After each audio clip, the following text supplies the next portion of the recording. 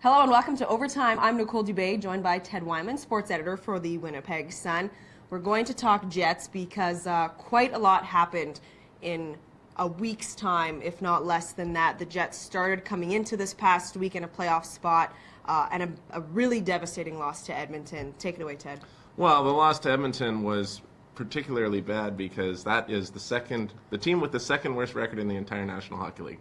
Coming into the MTS Center where the Jets have been so good, and they just fell flat. The Jets did not play well. The Oilers are a young team, a skilled team, and that came through in the third period, and they beat the Jets, who looked tired.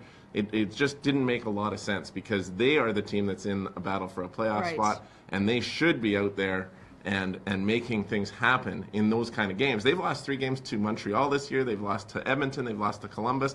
Those things are going to come back and really be noticeable if they miss the playoffs by a couple of points. So very tough loss, but not the end of the world. There's a lot of ways to get back into this thing, and the first one is going to be Thursday night when the Florida Panthers come to town for a big Southeast Division matchup. A little bit of, I guess, a shining light right now with the Jets is Wheeler. He's been playing amazing. Blake Wheeler has really developed into an excellent hockey player. I think he always was. He was a high draft pick.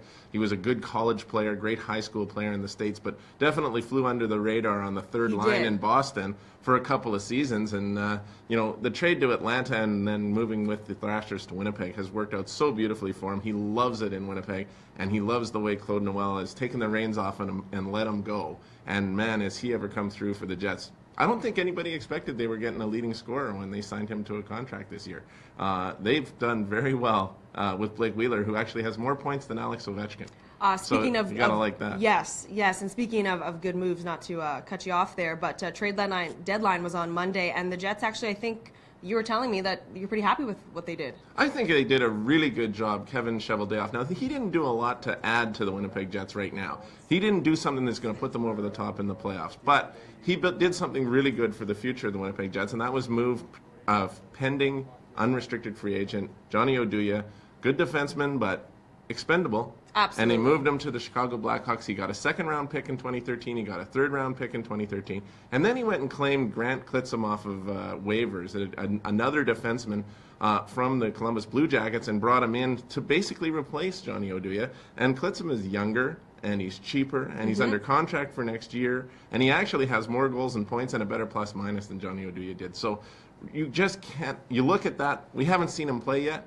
But I think that looks like a really good move on paper, and I think the Jets are going to benefit in the future from that move. Right, and at this point where they are with this franchise, it's not about tomorrow. It's not about immediately tomorrow, but the future. It's about both things, really. And I think that what they wanted to do was try to stay competitive in the playoff race and not mortgage their future in any way. And that mission was accomplished. Good. All right. Well, that's all our time. Thanks, Ted. I'm Nicole Dubé. We'll see you next time on Overtime.